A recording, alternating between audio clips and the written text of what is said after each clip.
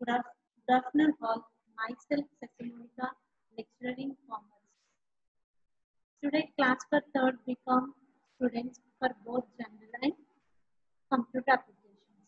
The subject is commercial geography. Commercial geography. వాణిజ్య భూగోళ శాస్త్రం. సో ఏంటంటే సిక్స్త్ సెమిస్టర్ లో మనకి ఒక సబ్జెక్ట్ అన్నమాట కమర్షియల్ జియోగ్రఫీ. సో ఆల్రెడీ మనకి దీని గురించి ఎవ్రీ డీటెయిల్స్ మనకి తెలుసు. సో మన దీంట్లో మనకి ఏ సిలబస్ ఉంటుంది అంటే ద ఎర్త్. సో ఎర్త్ అనేది ఎలా ఉంటుంది, ఎర్త్ యొక్క ఇంటర్నల్ స్ట్రక్చర్ ఎలా ఉంటుంది, ఎర్త్ యొక్క అవుటర్ స్ట్రక్చర్ అనేది ఎలా ఉంటుంది, సో ఎర్త్ అనేది ఎంత పొల్యూట్ అయిపోతుంది, దాని గురించి మనం ఫస్ట్ యూనిట్ లో నేర్చుకుంటాము. సెకండ్ యూనిట్ కి వచ్చేటప్పటికి మనకి Indian agriculture. So Indian agriculture, so భారతదేశంలో వ్యవసాయ విధానాలు అనేవి ఎలా ఉన్నాయి, సో దాని ఫుడ్ క్రాప్స్ గురించి, నాన్ ఫుడ్ క్రాప్ గురించి, వాటన్నిటి గురించి మనం తెలుసుకుందాం. నెక్స్ట్ అలాగే ఇండియన్ ఫారెస్ట్. సో ఇండియాలో ఉండే అడవుల గురించి, సో అడవులని ఎంతవరకు విస్తరించి ఉన్నాయి, వాటి ప్రొటెక్షన్ గురించి మనం ఏం చేస్తున్నాము అనేది మనకి థర్డ్ యూనిట్ లో ఉంటుంది. Next fourth unit వచ్చేటప్పటి minerals and mining. So ఖనిజ సంపద గురించి, ఇండియాలో దొరికే ఖనిజ సంపద గురించి మనకి ఫోర్త్ యూనిట్ లో ఉంది. నెక్స్ట్ ఫిఫ్త్ యూనిట్ వచ్చేటప్పటికి India water resources and reverse. So India యొక్క వాటర్ రిసోర్సెస్, ఇండియాలో ఉన్న వాటర్ రిసోర్సెస్ అది ఎటువంటి విధంగా నదులు ప్రవహిస్తున్నాయి, సో వాటి యొక్క ప్రివెన్షన్ మెజర్స్ కానీ వాటిని ఎలా యూజ్ చేసుకున్నాము, ఎన్ని రివర్స్ ఉన్నాయి, అవన్నీ కూడా మనకి ఫిఫ్త్ యూనిట్ లో ఉంటాయి అనమాట. సో ఇది ఆల్రెడీ మనం చిన్నప్పటి నుంచి నేర్చుకున్న సబ్జెక్టే, బట్ కాకపోతే ఇప్పుడు కొంచెం డెప్త్ గా ఇవ్వడం జరిగింది. సో ఫస్ట్ యూనిట్ మనం నేర్చుకుంటే భూమి. సో ఆల్రెడీ మనం అందరం కూడా దేని మీద నివసిస్తున్నాం, భూమి మీద నివసిస్తున్నాం. అంటే భూమి అనేది రౌండ్ గా ఉంటుంది, కానీ మనం అనేది సర్ఫేస్ అనేది మనకి ఫ్లాట్ గా ఉంది. సో కాకపోతే అంటే మనం పైన నివసిస్తాం, భూమి పైన ఎలా ఉంటుంది ఏంటి మనకు కొంతవరకు మాత్రమే తెలుసు. కానీ ఇక్కడికి వచ్చేటప్పటికి మనకి ఏంటి అంటే internal structure of the earth, భూమి యొక్క అంతర్నిర్మాణం అనేది ఎలా ఉంది, భూమి యొక్క అంతర్నిర్మాణం అనేది ఎలా ఉంది అనేది మనం ఇప్పుడు చూడబోతున్నాం అనమాట. సో ఏంటంటే భూమి అనేది మనకు ఒక ప్లానెట్, ఒక గ్రహం. సో అయితే ఏంటి అంటే చాలా సంవత్సరాల ఏళ్ళ నుంచి భూమి లోపల ఎలా ఉంది ఏంటి అనేది ఎవరు భూమి లోపల ఎలా ఉంది అని చెప్పేసి మొత్తం సైంటిస్టులు అందరూ బాగా సర్చ్ అనేది చేస్తున్నారు. సో అలాగే ఏంటి అంటే ఇప్పుడు భూమి యొక్క ఇంటర్నల్ స్ట్రక్చర్ అనేది ఎలా ఉందో చూద్దాం.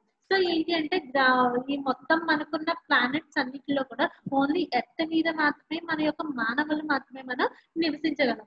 సో ఇంకా ఏ ప్లానెట్ లోనూ కూడా మనం నివసించగలం అంటే అక్కడ మనకు వాటర్ రిసోర్సెస్ కానీ ఆక్సిజన్ రిసోర్సెస్ కానీ మనకి అక్కడ దొరకవు అనమాట. సో అందుకే మనకు ఎక్కడ మనము నివసించడం. సో కాబట్టి మనం పైనుంచి చూస్తే కనుక మన యొక్క భూమి అనేది ఎలా కనిపిస్తుంది అంటే బ్లూ కలర్, ఎందుకంటే మొత్తం భూమి అంతా కూడా వాటర్ ఆక్యుపై చేసింది.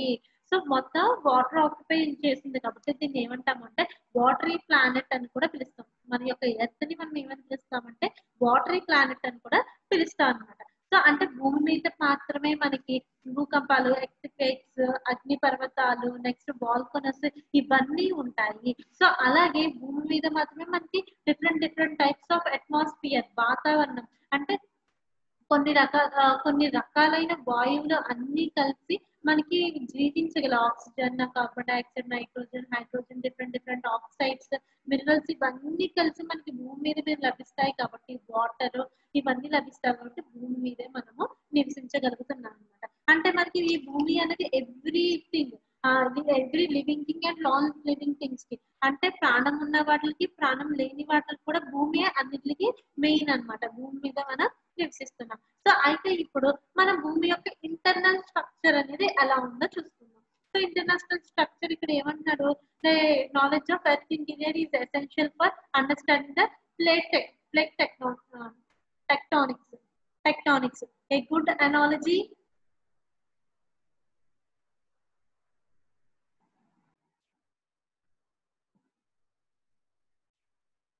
సో ఏమంటున్నాడు, a good analogy about the earth interiors is a fruit piece. So ఏమంటున్నాడు ఇక్కడ మనకి ఒక భూమి యొక్క అంటే మన భూమి యొక్క ఎర్త్ యొక్క ఇంటీరియర్ తెలుసుకోవాలంటే ఒక ఫ్రూట్ తీసుకోండి. ఎగ్జాంపుల్ పుచ్చకాయ తీసుకోండి. పుచ్చకాయ పైకి గ్రీన్ కలర్ లో ఉంటుంది, లోపల బయట అండ్ లోపలికి వెళ్ళే కొద్ది మనకి ఎలా ఉంటుంది, అది డొల్లగా మెత్తగా ఉంటుంది. అంటే 3 టైప్స్ పైన ఏమో హార్డ్ గా ఉంటుంది, లోపల కొంచెం మెత్తగా ఉంటుంది, ఇంకా లోపలికి వెళ్ళే కొద్ది మెత్తగా మనకి కనిపిస్తుంది అనమాట.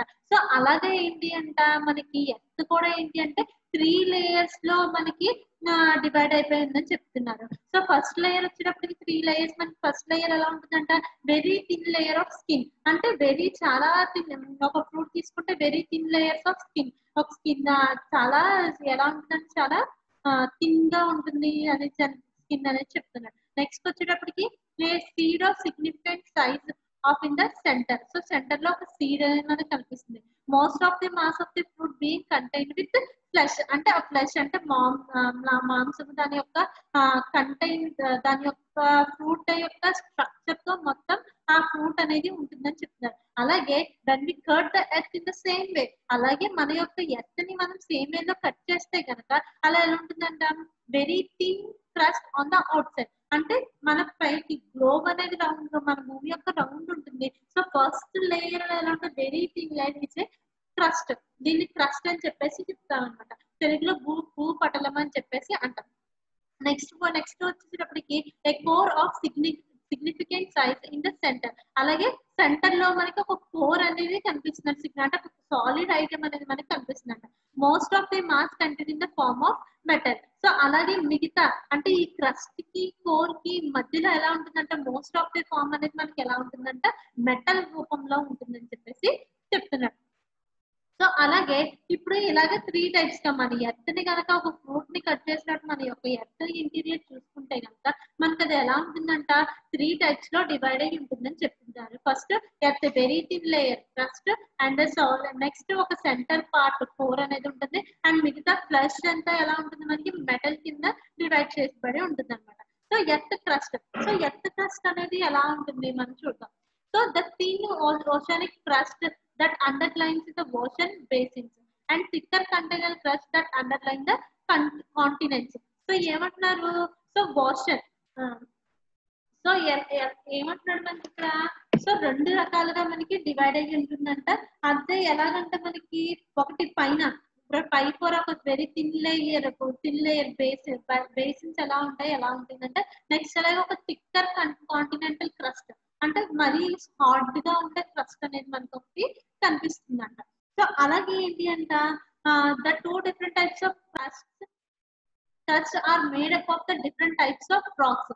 సో అలాగే ఏం చెప్తున్నాడు, ఇది ఎలా ఉంటుందంటే ఈ 2 రకాలైన క్రస్ట్ 2 డిఫరెంట్ క్రస్ట్ కూడా మనకి ఎలా ఉంటుందంట 2 racks different types of rocks యొక్క మిక్సింగ్ వల్ల మనకి అది రావడం జరిగిందని చెప్పేసి చెప్తున్నారు.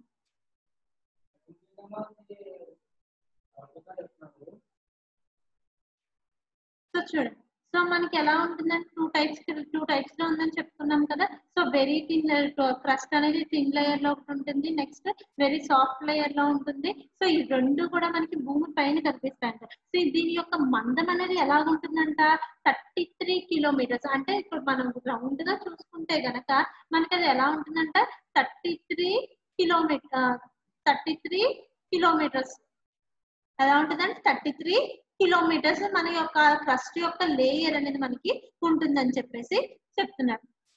సో అలాగే ఏంటి అంట ఇది ఎలాగ ఏర్పడింది, డిఫరెంట్ టైప్స్ ఆఫ్ రాళ్ళు రప్పలు ఏవైతే ఉన్నాయో వాటి యొక్క సమ్మేళనం వల్ల మనకి ఏమైందంటే ఈ క్రస్ట్ లేయర్ అనేది మనకి ఏర్పడడం జరిగిందట. సో ఇలాగే ఏంటంటే దీని యొక్క ఈ సగటు ఈ పొర యొక్క మందం ఎలా ఉంటుందంటే మనకి 33 కిలోమీటర్స్ నుంచి 100 కిలోమీటర్స్ వరకు ఈ పొర యొక్క సాంద్రత అంటే డెన్సిటీ అనేది మనకి అంత లోతు వరకు ఉంటుంది అని చెప్పేసి చెప్తున్నారు. సో ఇది ఎక్కడుందంటే మనకి ఖండాలు మహాసముద్రాలు కింద మనకి కనిపిస్తుంది, అంటే పైనంతా మనకి వాటర్ ప్లాంట్స్ మన సర్ఫేస్ అంతా ఉంటుంది. సో ఈ థిక్ లేయర్ క్రస్ట్ అనేది మనకి ఎక్కడ కనిపిస్తుందంట అండర్ ద సీస్, అంటే మహాసముద్రాలు ఏవైతే ఉన్నాయో వాటి కింద ఈ క్రస్ట్ అనేది మనకి కనిపిస్తూ ఉందని చెప్పేసి చెప్తున్నారు. సో నెక్స్ట్ టాపిక్ వచ్చేటప్పటికి మనకి ఏంటి అంటే ఎర్త్ మెటల్.